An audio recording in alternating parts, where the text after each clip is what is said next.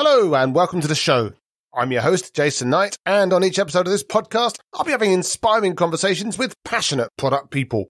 Now, speaking of conversations, these days you don't have to go too far before you bump into the latest AI-powered career support solution. But where's the humanity, eh? Now, don't get me wrong, I'm as in love with AI as the next person, but I think it's an and, not an or, and there's still plenty of room for empathy and personal connection. So if you want to put the human touch into your career development plans, why not head over to My Mentor Path at www.mymentorpath.com and sign up for free to be a mentor, a mentee, or both.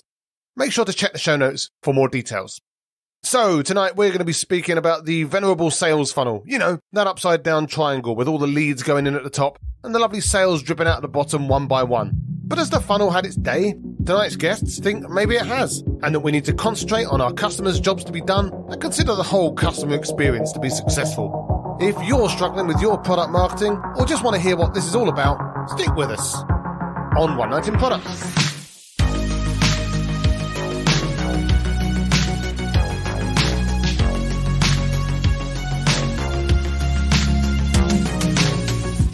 So tonight my two guests are Georgiana Laudi and Claire Suellentrop.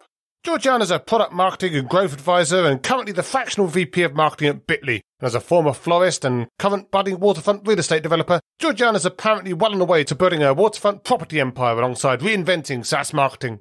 But she's not got a monopoly on reinvention because we've also got Claire, a former heavy metal DJ, we'll compare music notes later, and previously director of marketing at Calendly and co-founder of Userlist, who started out as a second-hand book buyer before joining forces with Georgiana to write their own book that has got product marketing social media aflame with praise. They're both here tonight to talk about why we all need to forget the funnel, to which all I've got to say is, what funnel? Who said anything about funnels? And we're going to go deep into why product marketing is broken and how we're going to fix it with their new book on customer-led growth, also called Forget the Funnel. There's that funnel word again. Georgiana, Claire, welcome, and how are you? That was a top-notch introduction. Truly unmatched. To be honest, it's all downhill from here. So why don't you both quickly say your names for the microphone so that people know who to attribute what to and who's saying what things. I will introduce myself first. This is Gia. And this is Claire over here. Excellent. Now everyone will know your voices and hopefully not use them for surreptitious AI voice generation to start putting other podcasts out in your name. But anyway, first things first, we've got a book called Forget the Funnel. We've also got a company called Forget the Funnel. So we'll talk about the book in a few minutes, but what are you two doing day to day with your clients at Forget the Funnel and how are you helping them? So as you stated in that incredible introduction, Gia and I both have a background in SaaS marketing, especially or particularly product marketing, which maybe at some point in this podcast we'll get to the difference between the two. But point being, in our day to day, we're working with SaaS companies and recurring revenue businesses, primarily B2B, but not always, to help them understand really who their best customer is, right? Rather than trying to cater to everyone, and then helping them figure out how to more effectively attract and activate and retain that best fit customer. Gia, I think I'd like to leave it to you as to how this moves away from the more traditional idea of a funnel, since Forget the Funnel was really, as a name, was your idea to begin with. Yeah, I mean, it really was born from just basically the fact that we're both focused on recurring revenue businesses, and the funnel leaves out the most critical part of, your relationship with the customer, being post-acquisition and high lifetime value and really building long-term relationships with your customers. And thinking about your customers as something you like push through, or worse, pour through a funnel is just really not a very thoughtful way to think about your customer relationships, and is very sort of generic and doesn't really feel good either. So, I mean, the biggest culprit really being about post-acquisition and retention and relationships not being part of the process, but also it being generic and pretty meaningless from a sort of a customer standpoint, product standpoint, company and brand standpoint. So yeah, that's why down with the funnel and lots of better alternatives. Well, we'll talk a lot more about destroying that funnel in a minute, but I did also see, think on your website, or maybe it was in the book acknowledgements, that Claire knows how to get the insight and Gia, you know how to apply it. Do you think that's a fair kind of division of responsibilities there? Absolutely. So When we initially met back in 2017, we should have a party at some point celebrating some milestone anniversary. What I brought to our dynamic was this extensive background in customer research, the ability to gather deep insight through customer interviews. And then Gia's area of expertise was taking that insight and operationalizing it. So helping teams figure out how to act on it day to day as a company scales. Yes, in the book, more succinctly put, I know how to get the insight. Gia knows what to do with them. But I guess as far as I understand, Forget the Funnel didn't start out as a company at all. Like, obviously, you both had jobs, you were doing advising, consulting, whatever it is you were doing on the side at the time. But it's almost started out as more of a content play where you started to take some of the insights and the learnings that you'd taken from some of your day jobs and started to kind of propagate that out to the world of marketing so that they could get better at what they do. But at some point, you then sat there and decided, well, let's make this into an actual company where we go out and do that effectively as part of our day-to-day jobs instead. So what was it that made you decide that having done all this content stuff, obviously we all love doing content stuff, but to actually turn that into a business and the sort of the precursor to going out and getting paying clients? Yeah, like you said, Forget the Funnel just started as a workshop series, really targeted at folks in-house at tech companies, folks in marketing roles at tech companies who were struggling. And that was really our sort of MO for getting started with this, was like, helping those marketers get out of the weeds of execution, stop thinking about their relationship with customers through the lens of this funnel, and start thinking a little bit more strategically and having a more significant seat at the table, so to speak, and being seen as revenue drivers inside of these tech companies instead of just, order takers or the person who executes on everybody else's marketing ideas. Oh, you don't have to tell a product management guy about that, to be honest. But, maybe that's a shared pain that we can take with us together. But is that, Claire, is that something that echoes with you as well? Or did you have other motivations to kind of get into that game as well? I think Gia summed it up very nicely. I also want to acknowledge that, yes, this challenge of being seen as an order taker does cross both the marketing and product sides of the house. Something else that I think is helpful or additional context that might be interesting is when we first met, we were both, doing our own individual consulting work, and Forget the Funnel and the plan to start a content series together really stemmed from the fact that we both needed to do our own marketing, lead generation, and it seemed more fun to do something together. Plus, Gia had expressed frustration that she's a very slow writer. And so she wasn't interested at the time in putting her thoughts into articles or newsletters. You had the makings of a book already in your head, like way back then. So this book version of Forget the Funnel has been a very long time coming. Yeah, there was sort of this process of working with companies that I kind of couldn't unsee from my this sort of origin story in 2013, visiting Airbnb and seeing their customer journey map, which, by the way, is on a revival tour right now, which I can't believe the timing of that.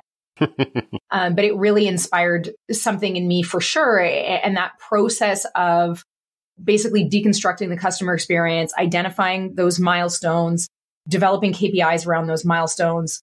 Once I saw it, I couldn't unsee it. And I, went back in-house and leveraged it in-house. And then when I left my in-house role, it was something that I continued to do with the companies that I was working with, in addition to, stuff like helping them hire or like mentor their head of marketing or whatever, the company sort of needed in terms of, marketing expertise, depending on the stage of the company. But when Claire and I started running these workshops together, we ended up in this really cool opportunity where we got to learn about each other's sort of philosophies and ways of working with these product companies. And the more and more workshops that we ran, the more and more we were like, there's something here. There's a way to connect these things. And so, yeah, definitely the process of deconstructing the customer experience and operationalizing it for teams, that idea was definitely something that I was thinking about even sort of at the beginnings of us running this content series together. But eventually what ended up happening was we'd been running the content series together, having a grand old time, basically like running this side project, both doing our independent consultancies. And then we ended up with the opportunity to work with a couple of companies who genuinely needed both of our skill sets. And we were like, okay, this is the opportunity. We've got to try this on and see how this works. And we basically worked on a project together and it went amazingly. And then we Claire refers to it as we got business married. We sort of merged our consultancies and decided to keep the name. And we just sort of made it official and then started to work with company after company and turned this sort of way of running customer research and operationalizing it into a framework, thus the customer-led growth framework that we, wrote the book about. Oh, well, congratulations and long may the marriage last. But let's talk about that book, also called Forget the Funnel. Seems to be a very natural step from some of the work you were doing, as Claire just said, like maybe it was something that you kind of already had in your head and you just needed to find a way to get it out. But it took, as far as I can understand, about 2 years to get it out of your head or your combined heads onto the page or the Kindle. So a big investment of time for people that are also probably quite busy with all this consulting and advising and all the work that you're doing. So what was it that made you specifically say, this book has got to come out and we've got to work on it and we've got to spend 2 years on it? Or I guess maybe the 2-year thing came later, but what was it that inspired that? So many thoughts. And Gia, I would like you to chime in with yours as well. Ever since the early days of working together and knowing that Gia had this concept for a book in her head and she had notes everywhere and she had attempted multiple times to work with accountability partners or get it written in some way.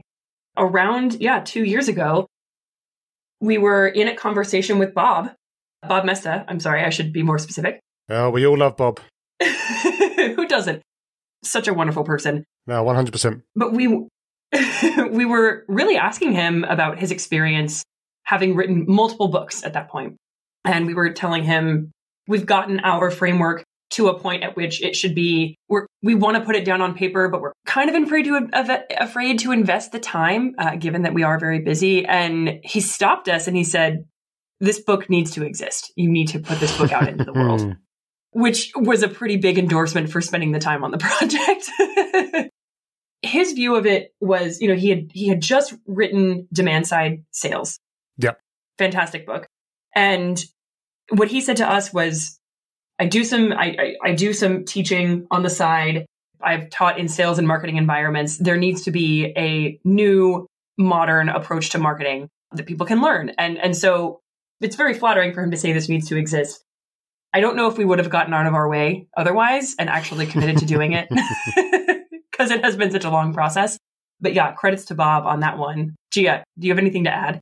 I mean, just maybe why it took so long. Luckily, the reason why it took as long as it did was because we were really busy. We were, it's not like we were in a position to take a retreat and, write it in a weekend or these, I don't know, just doesn't even sound realistic to me, but people do it. But we basically continued to run our business throughout the process. Obviously, we were working with the companies that we were writing about, as we were writing about them. And so that was positive. But we were dedicating just a few hours every week to writing the book. So that's why it took as long as it did. But I'm not really sure we would have been able to pull it off realistically had we not gone about it that way because, luckily we were very busy and we had a lot of companies coming to us and wanting to work with us and we were not in a position to turn those down. So we tried to do both.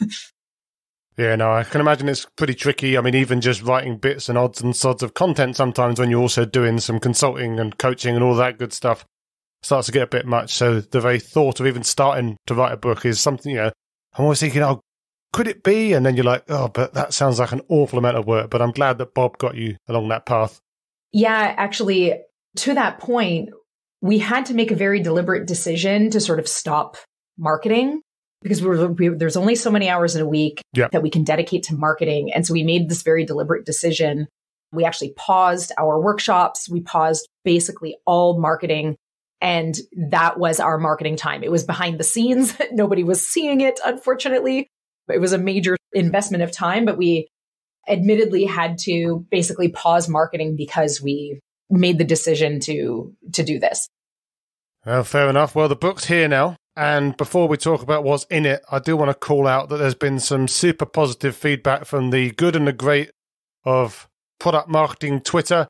Everyone's taking their pictures of themselves holding the book and smiling and saying all these great things about it. It's starting to rack up the 5-star reviews on Amazon.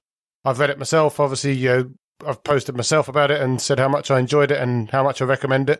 So I'm guessing that all of this feels pretty good, especially given the time that you spent on it. But is there any particular feedback that you've had that between you that has made this feel that it was just really worthwhile putting this down and putting this out? There's one note that came in to our inboxes a couple of months back from someone who purchased like an early access version, just like a shitty PDF that we had made available because we had been getting questions like, when is this thing coming out? You've been working on this for so long. So we did put out a lo-fi PDF. And in response to that, at one point, there was a woman who reached out. She's the head of marketing or director of marketing within the company she works for. And she had read the book, gone through the process with her team. And the CEO at the company had said to her, the customer experience map that was built from that came out of this work is probably the most valuable thing our company has ever created. Oh, wow. That felt really meaningful to me. Yeah. Well, that could be damning with faint praise, though, by the way. Like, they could have created a load of rubbish before that, but let's take the win. Potentially so. Yeah, I had forgotten about that email, Claire. Thank you for reminding me of that. That's great. I think the other thing, too, that has been really great to hear from many folks, actually, was that they sat down to read the book and didn't stop, went through the entire length of the book. And I say entire length, it's a short book, mind you, a deliberately short book. But to know that so many people sat down with it and went from front to back in one sitting is incredible, because it says it's a short book, which is good to reinforce that. But it also that it resonated and that it was interesting enough to keep going with it. And our sort of MO with it was, this is not meant to be a theoretical book. It is meant to be very practical and useful. And the idea is that you should read it from front to back to begin and then go back and reference it. So it's very reassuring to know that at least that part is working.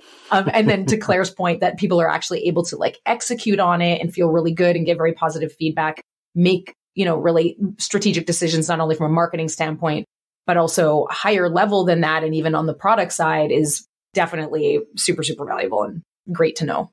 Yeah, got to stop taking those orders. But you're both marketers, so it's time to market me. What's the value proposition for this book and who its best fit customers? Both pointing at each other. So yeah, ideally, the person who picks up this book is a founder or a executive or, on the senior leadership team of a recurring revenue business. And the difference between those two are significant sometimes for a bunch of reasons, but we kind of envision that one of the first readers of this book at a company should be the founder or the CEO, who, seeing the writing on the wall, knows and sort of understands that something is off here. Yeah. And, it feels like maybe the team has lost sight of the market or lost sight of the larger picture sort of strategy, or maybe the founder herself has less clarity over the vision for the product and who that target market is. Or what often happens is seeing that the marketing strategy itself doesn't feel scalable, or they don't feel a ton of confidence in it. So a founder who's in that situation is a great first reader of this book. And I say first reader very deliberately because, like I was just describing, having that person go from front to back and make that sort of mindset shift in their belief around what's possible, what their team can do, and that customer research doesn't need to be this big, scary, time-consuming analysis paralysis thing, and that it is actually very accessible and can actually be very actionable.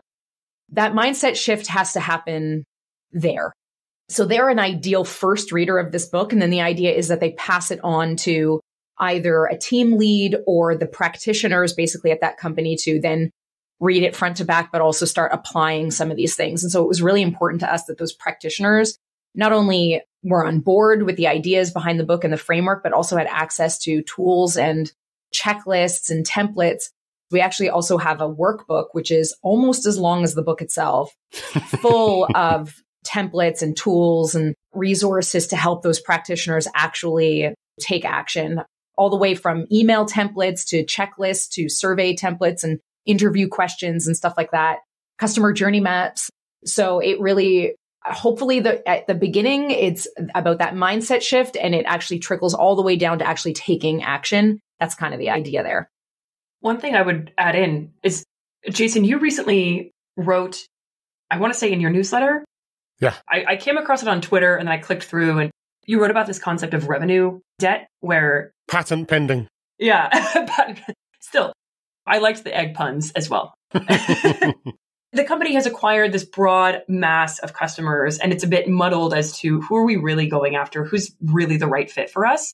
That is a very common problem companies are facing when they come to work with us, or when ideally, they come across this book.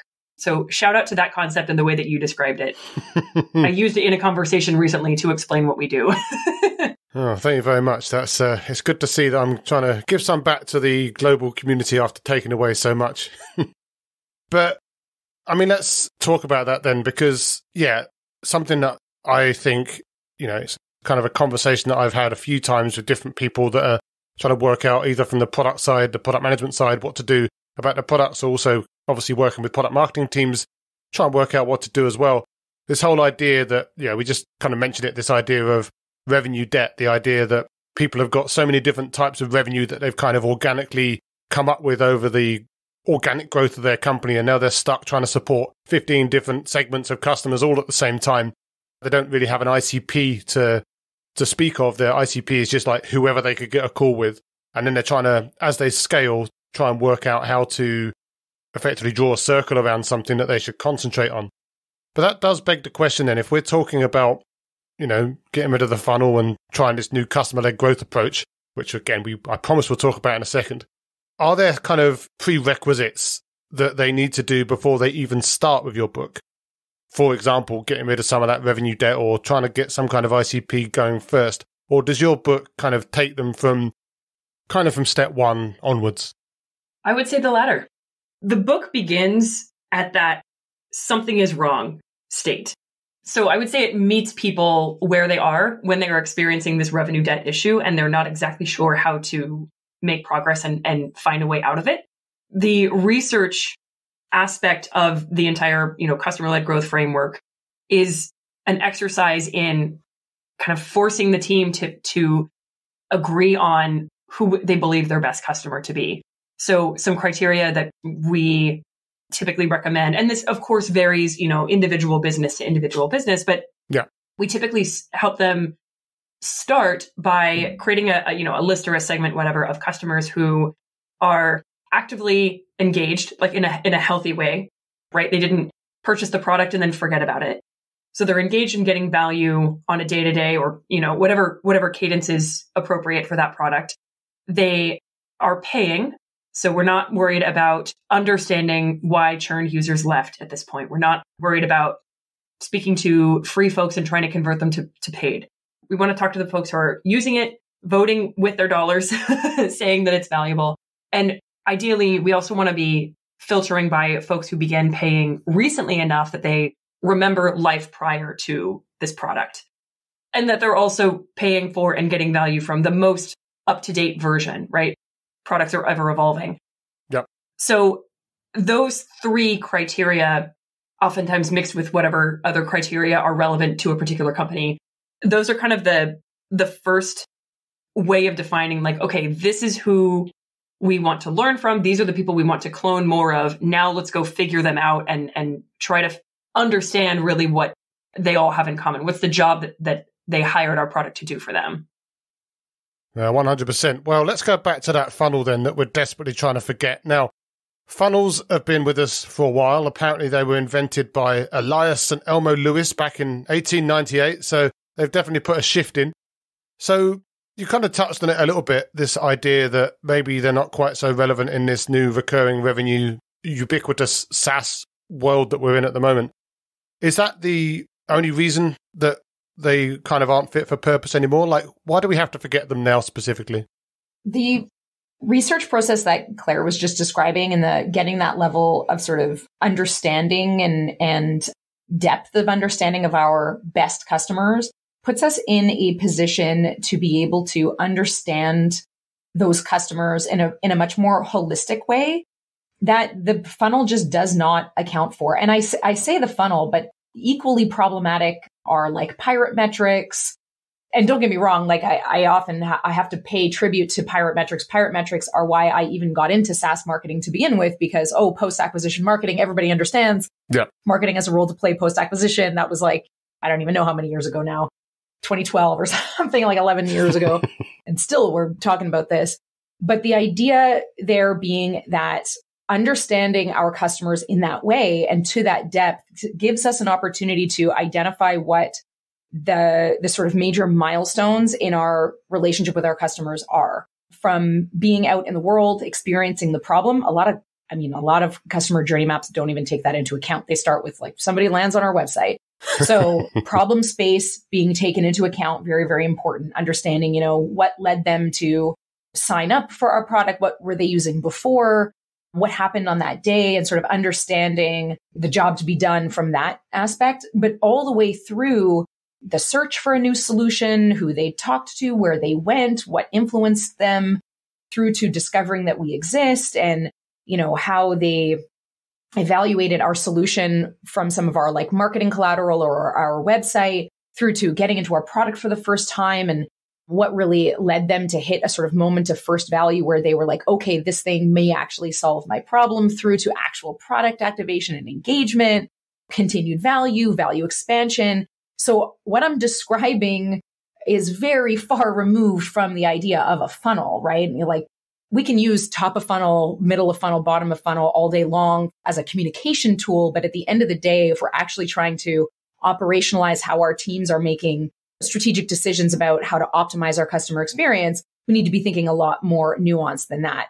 The other problem with those more generic sort of models like pirate metrics or like MQLs and SQLs is that they don't take into account the nuances of your individual customers or your product, or even what kind of business you want to run as well. So, identifying the most appropriate experience that we can provide these ideal customers that Claire was describing, those customers we want to clone, and really understanding what are those major milestones, then we can identify actually meaningful KPIs, the leading indicators of success, not just those transactional moments like they entered a credit card or they became a paying customer, but really, what does product activation for our product actually look like? What kind of product usage shows us that our new customers received or experienced some sort of value? Equally, on the value realization side, what does meaningful product engagement look like? It's not just about weekly actives or monthly actives, right? It might be, but it might not be. And so those generic models, that tends to be the problem, is they don't take into account your customers, your product. So that's why we believe heavily in these sort of customer experience maps and identifying those leaps of faith and identifying KPIs. And all of that just gives us that sort of documentary understanding of what our best customers want and need. And then we can look at what we're currently doing today. So we referred to this a couple of years ago as like the idea. It's so interesting that you refer to it as revenue debt. We often talked about it as like customer experience debt.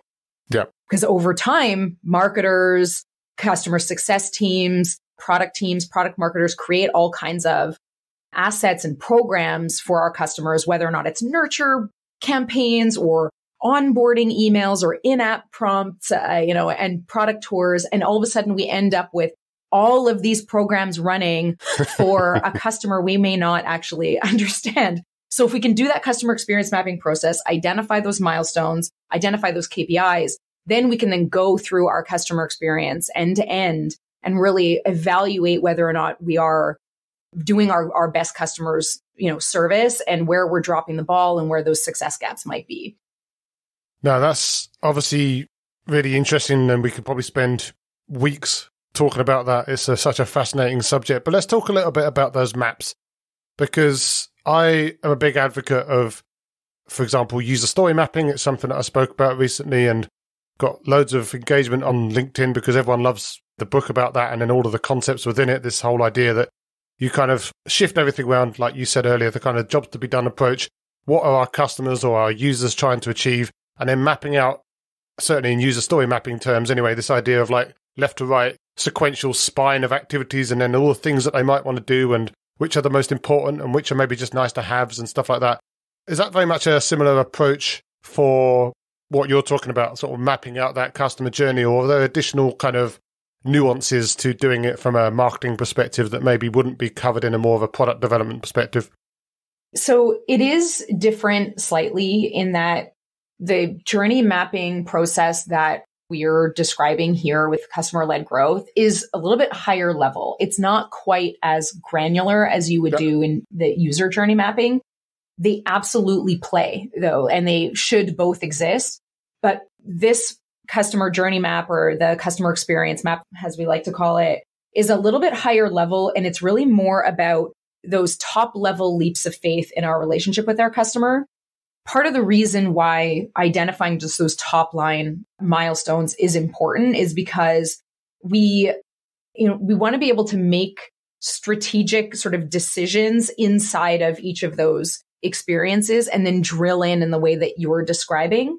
Some customer experience maps have more complex evaluation phases, for example. So if you're in a product-led company, then your evaluation phase might just be 2 milestones. Like, we need to help our customers get to first value, and then we need to help our customers get to value realization, help them solve that job to be done. And then they move on into a sort of growth phase. If, on the other hand, you're in a scenario where you're selling into enterprise, that evaluation phase is going to look quite different. It could be 3 or even 4 milestones potentially.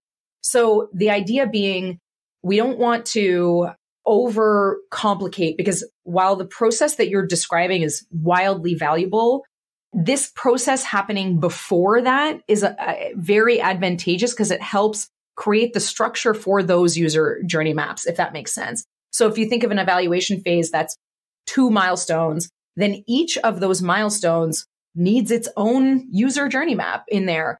There's a lot of levels, exactly. It's all like, it's very inception-y potentially, but I believe heavily in zooming out before you zoom in and making sure that at the big picture, we understand that customer. In the big picture, we know that we're focused on that ideal customer for us, and we understand the major leaps of faith in our relationship with our customers, and then we can drill into the optimizing process. Okay, so that then, if we think about the customer-led growth framework, which you talk about in the book, and there's like a 3-step master plan, getting inside your customers' heads, mapping and measuring their experience, and then unlocking your biggest growth opportunities. So we've kind of talked a little bit about getting into customers' heads already, like doing some of that research and understanding them and their pain points and all of the different things that you could understand about them. We've talked about mapping it. We've not really talked about measuring it, which is more about the KPIs, which maybe we'll touch on in a minute. But I really wanted to focus on that unlocking your biggest growth opportunities. So like you've mapped stuff, you've defined some KPIs that support that. Before you've done any of that, you've done all of the research to get inside their heads and understand their jobs to be done, their biggest struggling moments, all of that good stuff.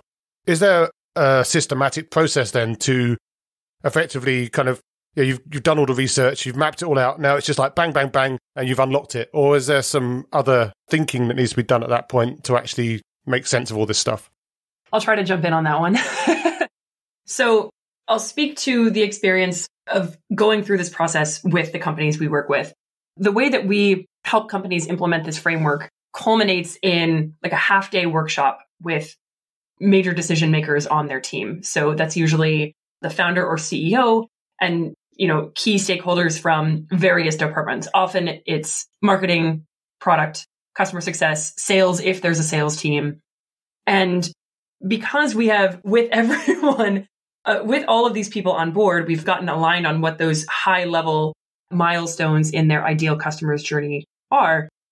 We can then also, and our team compiles this ahead of time, create a visual of that end-to-end experience as it currently looks out in the world. So our team will actually go to their website and grab screen grabs of key pages. We'll go through the product sign up and onboarding process. We'll read and do screen grabs of all the onboarding email nurtures that fire, all the way through to reaching a moment of value within the product. So we've started kind of high level with the team, but then we can get very tactical in showing them, okay, your customers are hiring your product for this job to be done. The messaging on your homepage doesn't speak to that. And clearly, like, there's a missed opportunity there. In the onboarding experience, this key feature is what stood out to your ideal customers. It's super hard to find that. Like, how can we make that, how can we bring that to light more quickly? So we do end up with this laundry list of opportunities that they could take advantage of. And the process of prioritizing it is the next big piece. Yeah. The prioritization process, prioritization frameworks, like there's so many ways you could. Yeah, I have my own thoughts and feelings about them, but maybe you can tell us a new one. I'd be very interested in yours because that piece I still find the stickiest. Stickiest in the sense that it's the hardest to get agreement on, or? It's the hardest to maybe get it. Well, it depends on the company size. The smaller the team, the easier it is for everyone to kind of be mobilized and be like, cool, you're doing this, I'm doing this, we'll see you next week. For larger organizations, it's, there's a lot more competing priorities that have to be bargained with. Yep. And that's where I'm still like, okay, this we kind of still need to lock in. Yeah, it's the eternal struggle. There tends to be a very typical outcome of this type of work because it can be kind of existential in terms of customer understanding. There are some mainstay sort of priorities that tend to come out of this work that aren't as difficult to prioritize because it's really obvious. So the one that Claire mentioned, like, hey, your customer said that this was really important to them and your website talks about this completely different thing, or isn't, your messaging strategy isn't through the lens of this customer's job to be done. It doesn't communicate the sort of the understanding of the struggle, or it doesn't take into account what previous solution they may be firing or what they might have to move away from in order to, adopt your product. So I shouldn't even say almost every time we work with a company, we identify opportunities to improve messaging. And so that the most obvious asset to update when messaging is being revisited is a website and product pages. So those tend to be really obvious. However, very shortly thereafter, you can imagine that your website can't be making promises that your product can't keep. So your actual early product experience has to match the expectations that your website set. So those two areas of the customer experience are very typical, especially to tackle after we've run through this process with companies or they do it on their own. Those are two very specific, I'll call them even milestones in that customer's relationship with you that need to be optimized. That changes when companies are a little bit more mature. So some companies that we work with, we're more focused on value realization or even value expansion. So maybe the product or the team is introducing a new feature set or a completely new product that they want to introduce to their existing customer base. Then we would be focused elsewhere. But in general, those are the two milestones that teams are almost always in alignment. No, we've got to update that. Where it tends to get sticky, to Claire's point, is that product onboarding is a great example of like, who owns that? Sometimes it's marketing, sometimes it's product, sometimes it's product marketing, sometimes it's CS. So, that can be a little sticky. The website is typically, marketing. Even there, sometimes it's, not as straightforward as that, but that's where it tends to get sticky, is like, who owns these experiences and what team should we be working with to actually get them updated? But generally, there's pretty good alignment across like, yep, we're not putting our best foot forward here. Yeah, our messaging is off. Oh shit, we're not actually floating the right parts of our product soon enough. So that hierarchy of messaging on the website and that hierarchy of how we introduce the product, generally those get tackled very, very quickly. But again, that's an example of a company who, I don't want to say earlier stage, but a little bit earlier stage versus the more mature companies that are doing fun things down the line. That's really interesting though, because as you were talking about maybe some of those, I hate the phrase because it has connotations, but like low-hanging fruit that you could maybe look at, the things that people think are just obvious to do and somehow only become obvious once you tell them. Leaky bucket is the other tired analogy, but that's what it is. Why are you going to add marketing? Why spend money on traffic if your website's not converting and your customer onboarding isn't converting? There's absolutely no point in spending a dime on marketing until you have those two things fixed. And that becomes very, very obvious through this process. But it's interesting though, because And obviously you've been both consulting with companies from the marketing side. I'm talking to a lot of product management teams, and it does feel like there's quite often, like every company thinks they've got their own unique problems, but it does seem to be that quite a lot of the times they've all basically got the same problems, more or less. I mean, obviously the realization of those problems and how they specifically need to, or how they manifest within their organization may be slightly different. They might look different, but they're all fundamentally the same problems at the heart of it, which obviously on the one hand makes it feel like, well, maybe this stuff should be easier to fix than it sounds, because, there should be playbooks for this kind of thing. But do you feel from a marketing perspective that, I mean, you've kind of touched on it yourself already, but that there are generally quite a lot of common problems, whatever the company? Yes. I mean, our company is called Forget the Funnel, and still 9 times out of 10 intake requests on our website are still like, oh, we need leads. And we're like, have we not, talked about this enough that actually more leads might not be the answers to your growth challenges? Yeah. Truthfully, it's product folks are among our favorite to work with, because genuinely they think very holistically, and they think post-acquisition. Product managers think about the post-acquisition experience, that's their, domain. And so tying those two things together and helping sort of marketing see the customer experience in this very sort of holistic way post-acquisition, that's something that product managers do very, very naturally. So a lot of the product managers that come to us, they're like, yeah, I got it. Like, I understand why we shouldn't fill this leaky bucket. We understand why more leads isn't the answer to our growth challenges. They understand that our messaging and positioning may be off. Our product onboarding probably isn't doing as much as it could be. We know that there are better ways to introduce our product and even probably measure engagement with our product and get a better understanding, even company-wide, of who our best customer is. So I would dare to say that product folks are our favorite to work with. Just because they get it. They understand that holistic sort of view.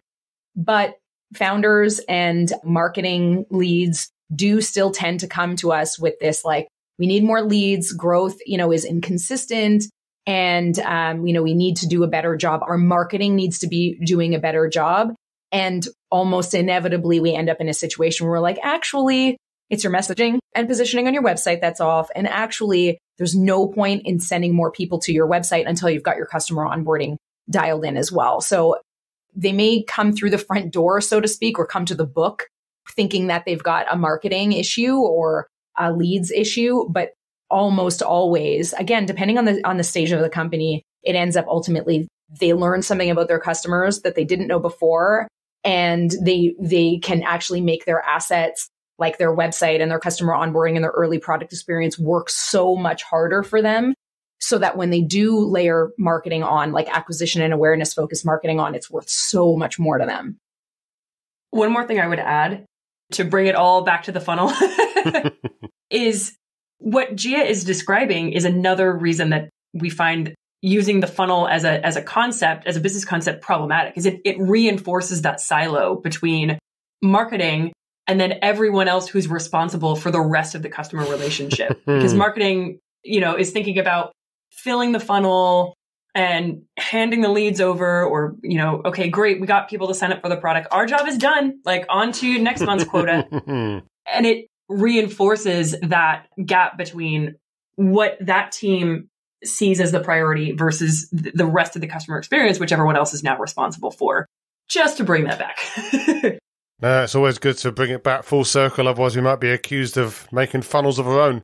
But the book could be considered pretty disruptive to traditional thinking, right? I mean, we're talking about smashing something that's been around for over 100 years, and every single marketing person in the universe is going to have some kind of opinion and probably be fairly comfortable working with these concepts because that's the way they've always done it, especially if they've never really worked, for example, for a SaaS company, or maybe they're now working for a SaaS company by mistake.